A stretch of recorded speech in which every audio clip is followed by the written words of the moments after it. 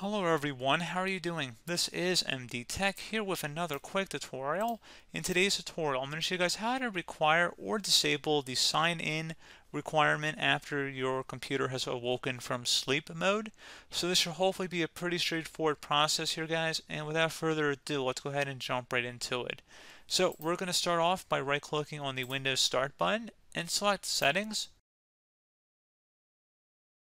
Select Accounts on the left side. And now on the right side, select Sign In Options. On the right side, you want to now scroll down underneath Additional Settings, and it says if you've been away, when should Windows require you to sign in again? Click the drop down here to make your selection. So if you never wanted to require you to sign back in if you've stepped away from your computer and it automatically goes into sleep mode, you would set it to never. However, if every time your computer does this and you wanted to ask or prompt you for a password upon waking up, you would select when PC wakes up from sleep. So pretty straightforward process there, guys. Do hope that I was able to help you out, and I do look forward to catching you all in the next tutorial. Goodbye.